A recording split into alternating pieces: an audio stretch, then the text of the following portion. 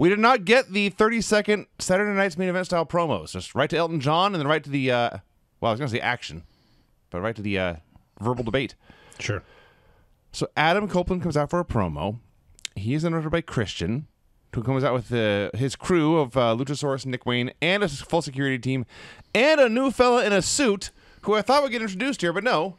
He would have suited a security guard 1A. I think he was just a random security guy. I don't think there was anything to introduce. He was just an extra big guy. Yeah. I think they put him in charge because he was wearing a suit. So he was in charge of the security detail. Sure. So Christian explains that these men are all here for Adam's protection, not his. He's in the main event. Adam's in the opener. Adam should leave. He explains he has had the Blackpool Combat Club banned for the building for his straight-up fight with Bryan Danielson. So Danielson interrupts. Interruption number 2. Danielson announces Luchasaurus and Nick Wayne have also been banned from ringside. Ricky Starks is interruption number 3. At this point, I am assuming Adam Copeland just brought over the SmackDown format with him to AEW, and they just whited out all the names and put in AEW guys. Ricky Starks references that this is a remake of Wild Hogs, a reference I got. I don't know if anyone else did.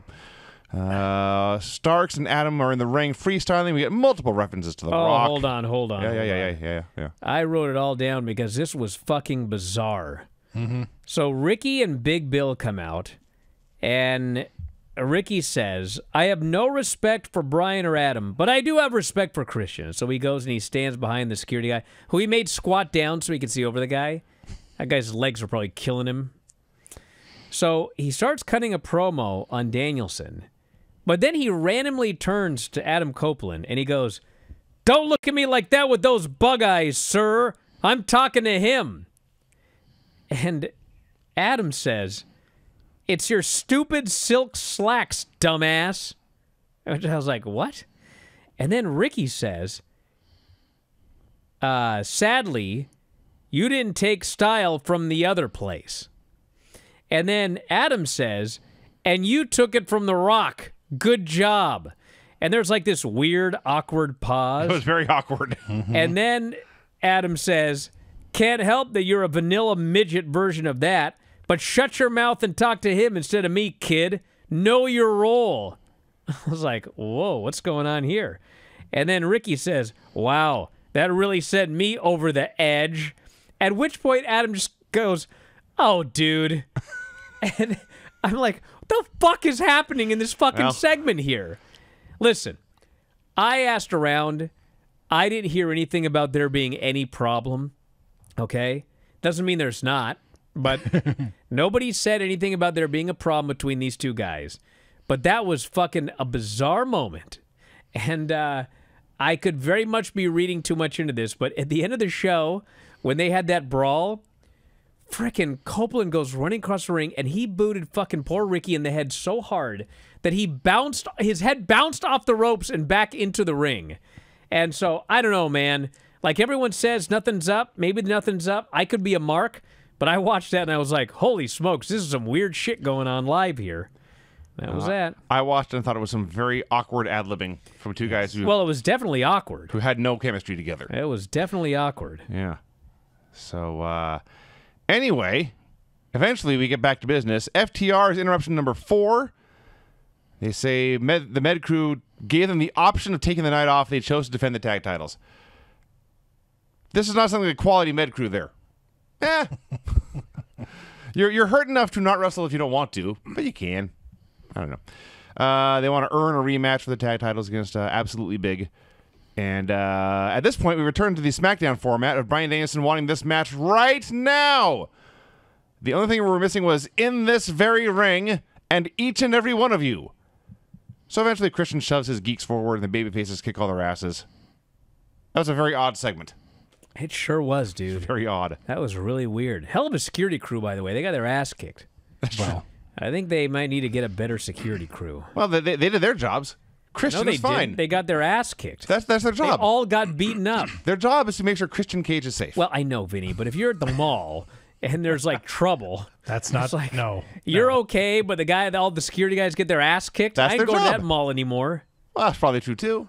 But their job is to take a bullet for Christian. Listen, I ain't trusting Paul Blart or any of the other security dorks. It's fine. All right. If you want security, hire real security and not talent enhancement. We have clips of... Maybe if you got security that's going to be involved in brawls, don't have them show up in suits. Well, I guess that's kind of like a thing, like they wear suits, but should they wear like athletic attire? Shouldn't your security crew show up in like MMA gear? Yeah, they might have not had a shirt big enough for the big fella. It was a big fella. Yeah, sure it was. Yeah. Well, I'm sure he has clothes. That's the point. Well, I'm sure he owns more than a suit. Yeah, well, Buddy's guys they still do. They were asked to always look their best when they go to work for WWE or AEW, and they still do it to this day. So, I'm okay with that. I think I want my security looking tough. I want him dressed like that Harris. Actually, that's a bad one. Not him. Maybe another security guy. The mobsters always wore suits. Yeah, but they had weapons. Yeah. These guys. The only weapons these guys had were these. Yeah. And they didn't work out very well. No, they should have had weapons. Yes. They're much better off with They weapons. should have been armed with a baton or something. Well, anyway.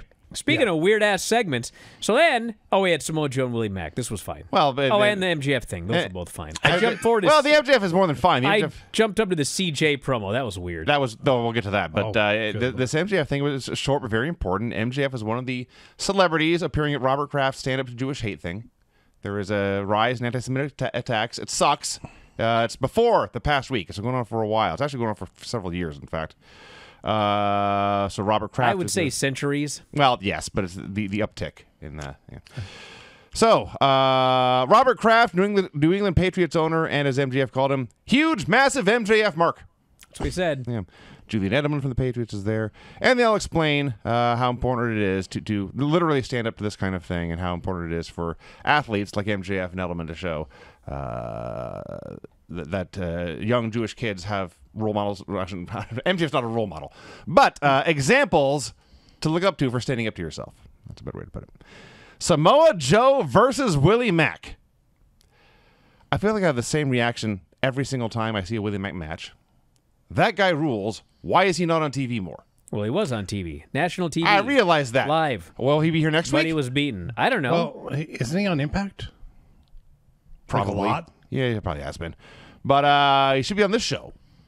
Anyway, Fair. They had an all-action, back-and-forth sprint of a mean guy match. Loved it. Willie appeared to break his neck taking a power slam. Apparently he's alive. He popped up at his stunner for 2. He goes up top for a frog splash, but Joe cuts him off, brings him down from there in a muscle buster for the win. Love this. Love this. Love this. I loved him landing on his head. That part sucked. But the thing with this show was like the main event got like a ton of time, but nothing else got a lot of time at all. No. And this could have used another easy 10 minutes.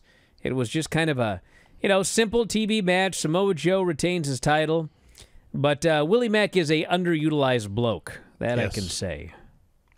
Yeah, that power slam spot looked terrifying. So, hope he's okay. I mean, He appears to be well, he did lose. And maybe that's why. Hey, if you love this clip, have I got a deal for you? WrestlingObserver.com. Do you have a commute? Do you work out at the gym?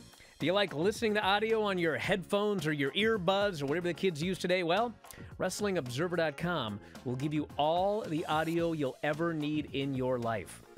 Over 15,000 audio shows. Every audio show that we have ever done, dating back to 2005, is available for subscribers at WrestlingObserver.com. Every time a new show comes out, you can podcast it directly to your phone. If you have a commute, as noted, if you go to the gym, if you like to lift weights and listen to Granny review soap operas, well, WrestlingObserver.com gets you full access to all of these shows and all of these archives. You can go back and listen to TNA reviews from 2010. You can go back and listen to reviews of every WWE pay-per-view, every big story that's ever happened in wrestling. You can get access to that at WrestlingObserver.com. Plus, full access to the Wrestling Observer newsletter every week. 40,000 words of news and information in pro wrestling. Why get all your scoops off Reddit, which aren't even accurate most of the time? Go right to the source, the Wrestling Observer newsletter. You also get Observer archives dating back to 1990. So check it out today. thousands of issues of the Wrestling Observer newsletter, tens of thousands of hours of audio, all for $12.99 per month or as low as $9.99 if you sign up for a year. You'll never run out of audio if you subscribe to WrestlingObserver.com. So head up there, check it out today, and I'll talk to you again after a while.